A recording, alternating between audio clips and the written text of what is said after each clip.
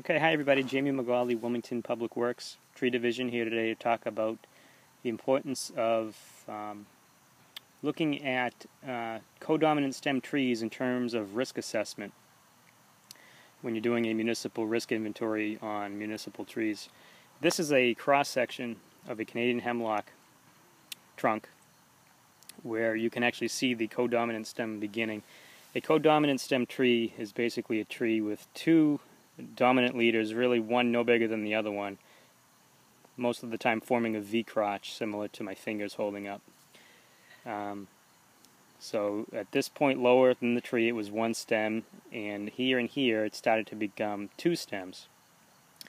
And right in the middle where you see this crease, this is known as included bark, and that's a term that is brought up frequently in municipal tree risk inventory control. And here's why. This cross-section is a pretty good sample of why it's important to look out for included bark. In between these two rings, there's nothing holding this tree together except bark, which really provides no structural control at all. And you can see the two codominant centers beginning.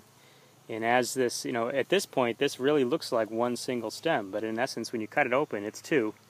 And this is right where it's starting to begin. So when you have included bark in a tree, or essentially a V crotch in any tree, it's important to realize the potential for damage. Even though that tree may be healthy, there could be not a lot of wood holding those two stems together.